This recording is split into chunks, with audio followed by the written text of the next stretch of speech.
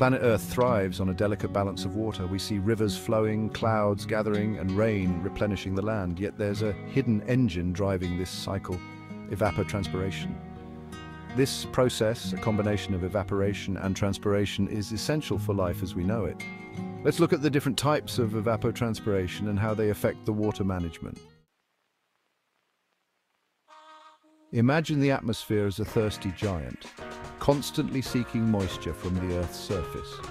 Potential evapotranspiration, PET, represents this thirst, measuring the maximum amount of water that could evaporate and transpire under ideal conditions. Think of PET as the atmosphere's potential appetite for water. It's the rate of evapotranspiration that would occur if there was an unlimited supply of water available in the soil and plants. Actual evapotranspiration, AET, reality check for water loss. In this section, we delve into the critical concept of water loss in agricultural and natural ecosystems, focusing on the difference between potential and actual evapotranspiration. While potential evapotranspiration, or PET, represents the atmosphere's ideal water uptake, the reality on the ground is often different. PET is a theoretical measure, assuming unlimited water supply, which is rarely the case in real-world scenarios. This idealized concept helps us understand the maximum possible water loss due to evaporation and plant transpiration under optimal conditions. Actual evapotranspiration, or AET, reflects the amount of water that actually evaporates and transpires, considering the limitations of water availability. AET is a more practical measure as it accounts for the actual conditions plants and soil experience. This includes the availability of water in the soil, the type of vegetation, and the specific climatic conditions of the area. Think of AET as the real-world evapotranspiration rate, taking into account factors like soil moisture, plant type, and land management practices. For instance, a field with well-irrigated crops will have a higher AET compared to a drought-stricken field. Soil moisture sensors and other technologies help farmers monitor and manage AET to optimize water use and ensure crop health. Unlike PET, which is primarily driven by meteorological factors such as temperature, humidity, and wind speed, AET is influenced by both atmospheric demand and the availability of water to meet that demand. This dual dependency makes AET a more accurate reflection of the water dynamics in a given area. Understanding the distinction between PET and AET is crucial for effective water resource management, especially in regions prone to water scarcity. By accurately measuring and managing AET, we can make informed decisions to sustain agricultural productivity and maintain ecological balance. Reference evapotranspiration, ET₀, a standardized measure. Imagine trying to compare water loss from different locations and ecosystems, a challenging task due to varying factors like climate, vegetation, and soil. That's where reference evapotranspiration, or ET₀, comes in, providing a standardized measure for comparison. ET₀ represents the evapotranspiration rate from a hypothetical reference surface, typically a well-watered grass surface with specific characteristics. The grass is assumed to be uniform, actively growing, and disease-free. The grass is maintained at a fixed height of 12 centimeters, approximately 4.72 inches. The root zone is assumed to be sufficiently deep and well-watered, ensuring no water stress. This depth is generally taken to be 0.15 to 0.30 meters. The reference ET₀ is calculated under hypothetical conditions where the crop is well-watered and not under water stress.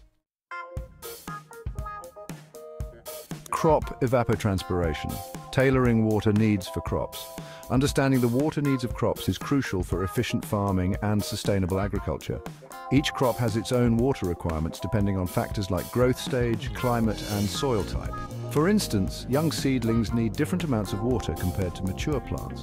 Similarly, crops in arid regions require more precise irrigation compared to those in humid areas. Crop evapotranspiration, or ET₀, addresses this by estimating the amount of water a specific crop needs for optimal growth.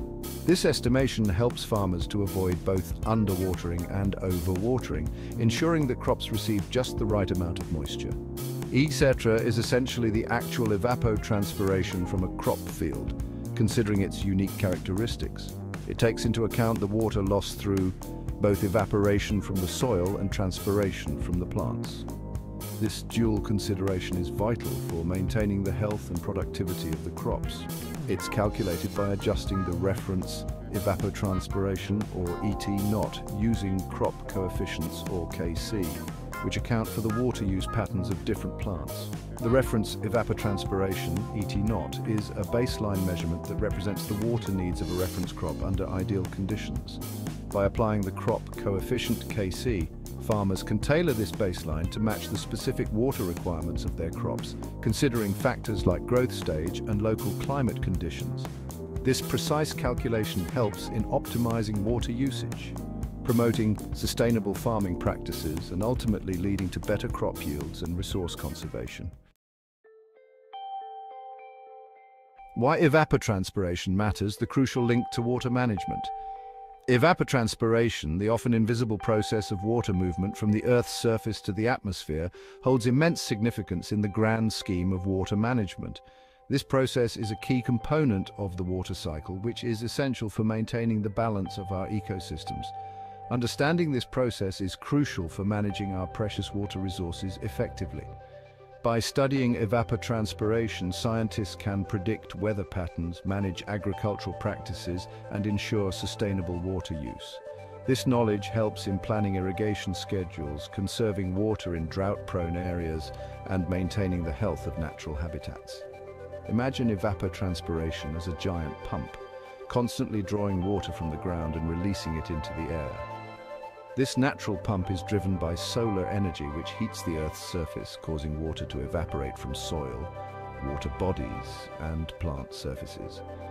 Plants play a significant role in this process through transpiration, where water absorbed by roots is released into the atmosphere from leaves. This process influences water availability for various uses, including agriculture, ecosystems, and human consumption. In agriculture, efficient water management through understanding evapotranspiration can lead to better crop yields and reduced water wastage. In natural ecosystems, it helps maintain the delicate balance needed for plant and animal life to thrive. For urban areas, it ensures a reliable water supply for daily use and helps in planning for future water needs. By integrating evapotranspiration data with weather forecasts and satellite imagery, we can develop more accurate models for predicting water availability and managing water resources. Community efforts in water conservation can also benefit from this knowledge, promoting sustainable practices that protect our water supply for future generations. Evapotranspiration and irrigation, precision in action. In a world facing increasing water scarcity, efficient irrigation practices are paramount. Evapotranspiration knowledge is crucial for implementing precision irrigation, ensuring crops receive the right amount of water at the right time, optimizing yields while conserving this precious resource. Traditional irrigation methods often rely on generalized schedules or visual observations, leading to overwatering or underwatering. Evapotranspiration-based irrigation scheduling, however, takes a more precise approach and helps in sustainable water management. That's all for today. I hope you like it. Thank you for watching.